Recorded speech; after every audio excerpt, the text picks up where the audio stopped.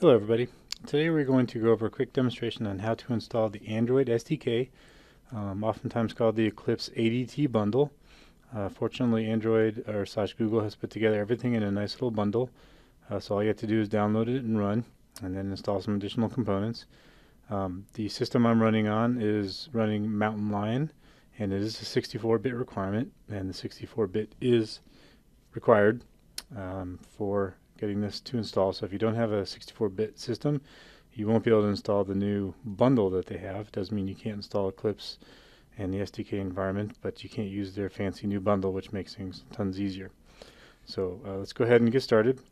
Fire up your browser and go to Google or wherever and type in get Android SDK, and that's going to take you to the link that you want to get to. So if you notice right here it says download the SDK and the ADT bundle for Mac. You can come down here and download for other platforms.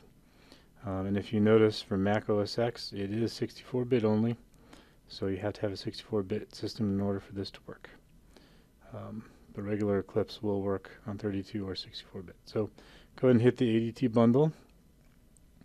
You are going to have to agree to the licensing term, which you should. And we'll go ahead and hit download the bundle. I'm just going to go ahead and save the file. So we'll just do save, and it should go automatically into the downloads folder on your hard drive. Fortunately, I have a pretty fast connection here, so we will just give this a second to download, and then I will show you how easy it is to get the Eclipse environment up and running on your Mac OS X system. In this case, running Mountain Lion. It's quite cool the way they've done it now. They've put everything into a single bundle. You don't have to install anything or run any weird programs or anything like that. You do have to bring up the SDK manager to make sure you have the APIs that you want downloaded and installed. And of course you have to configure the emulators, but all that's good. It's not a problem. So we'll do the demo on that as well. We are just about done with the download. Okay, and the download is done. So if we come over to Finder and go into our downloads, you notice that we have the ADT bundle for Mac now. You can double click on this and it opens up the archive utility, and it will extract everything to the ADT bundle Mac x86-64 folder. And we'll just go ahead and let that unzip for a second. Definitely takes several hundred megabytes, so make sure you have some space on your system. You're going to need additional space as well for your the APIs that you download and any emulators that you set up. So now I'm going to go ahead and rename this this bundle.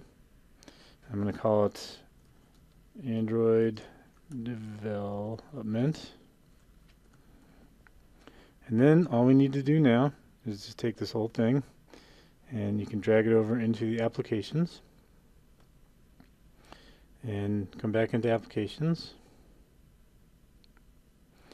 double click or click on Android Development and Eclipse, and you can click on Eclipse and it will now launch it.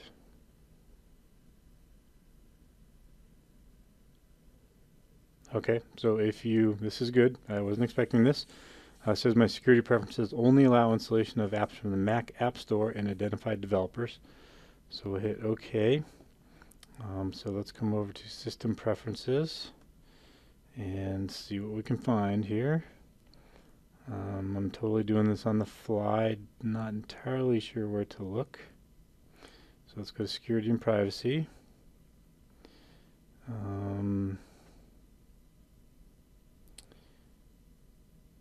See. So unclick that. Authenticate. Let's go ahead and do anywhere. And this is going to make it less secure, but in this case we know that it's okay. And then go ahead and click the lock here. And close that, come back, and let's see if we can run Eclipse. And saying it's downloaded from the internet, and yes it is, so we will say it's okay to open it. So I'm sure somebody's going to have some issue with me changing the security settings like that, because it does make it less secure, obviously. It's basically saying you can run applications from anywhere as opposed to just the Apple Store or any other trusted developer. So just be careful with that. So now it's asking for a workspace. You can go ahead and say that you want to use this as the default and not worry about asking again, and hit OK. And it's going to continue launching the developer tools. So this is your initial view here. It's asking if you would like to contribute usage statistics. Hit yes if you'd like to. You can hit no if you don't. Finish. So the first thing I do is I go ahead and just kill out this window because we don't really need it. And then this is the view that you are going to get to begin with. Lots of stuff here, and we're not going to go over everything. But I will show you how to customize it really quickly in the way that I do it. And this is for BuzzTouch users, so you can do it whatever way you want. I get rid of this outline pane. I get rid of the declaration pane because I don't tend to need that, and the Java doc pane. Get rid of that. And I will come up to Window, Show View, and I will do Other, and I'll pick Android, and I pick Logcat. This is super important because you're going to want to use this one quite often. So go ahead and hit OK. And Logcat gives you all kinds of debug messages that you're going to want to provide to people when you're having problems. So those are pretty much the three panes that I use when I'm doing my work with BuzzTouch applications. So now you want to come over here to Window. You want to do your Android SDK Manager, and this is where you're going to download the APIs that you're going to use to compile your application with. It's going to go out and get a whole list of everything that's available. At the very least, you need the Android SDK tools and the Android SDK platform tools. And those have already been installed. So this is where you can choose whatever you want. The minimum requirement for a BuzzTouch app is is API 8. Notice this one here. So this is the minimum one, and actually if you compile against this one, you're going to pretty much hit about 98% of the market that's out there. But remember, it has to be the Google APIs that you're going to compile against if you're going to use the maps. So you want to grab both of these and hit, so I've selected the SDK for Android 2.2 and the Google APIs. Google API 8, you can select any of these other ones that you want. Let's just go ahead and install these two packages. So we're going to do an accept all and then do an install. And you'll notice now it's downloading the SDK platform. This does take a few minutes or quite a while, depending on your particular internet connection. So there may be times when you may go out and grab a cup of coffee when you're doing this. It's actually going really fast now, so that's kind of cool. So it's downloaded the API and the Android APK or SDK there. And now it's downloading the Google ones. It's already installed the Android one. So we're actually doing pretty well here. Just give it 1 second to finish. Or maybe take a few extra seconds. So you may see some issues up there, but I believe these are all okay at the moment. So hit close. And we'll close out of this. Now what you're going to want to do is you want to exit out of the ADT now, because it needs to be able to pick up everything that you just installed, and the only way it can do that is do it on a restart. So actually what I'm also going to do here is I'm going to move this down there so I always have it. Let's go ahead and kill that. So we'll start Eclipse again.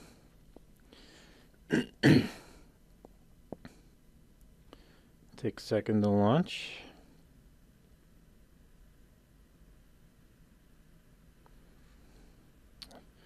And now to test that we actually have the APIs that we think, we're going to go ahead and set up our virtual device manager. So go ahead and click that, and it brings up a new window. We're going to create a new virtual device. Let's just call this one BuzzTouch API 8 to kind of keep track of things. Device, got a whole bunch of devices you can choose from. So why don't we go ahead and we'll pick the Nexus tablet, just for the heck of it. The target, so we know we got what we were looking for here, just Google APIs 8, and then you can put whatever you want on here. So I'm just going to go ahead and leave the defaults and hit. So if you click snapshot, it will actually create a snapshot of the emulator, and theoretically it's supposed to make launching the emulator faster the next time that you do it. So you can pick, choose it if you want to. It will of course take up a little bit more disk space. So we'll go ahead and hit OK, and it's gone ahead and created the virtual device for us. So that is all there is to setting up the Eclipse ADT and the Android SDK on Mac OS X. Basically, you download the software, unzip it, launch Eclipse, change the security settings if you need to, go to the Android SDK manager, select and download and install the SDKs that you want. Go ahead and set up your emulator, Android emulator, and from that point on you can import your project like you would on any other operating system. So there you go. Hope you have fun. Happy app making, and be sure to post any questions that you have on the BuzzTouch forums. Thank you.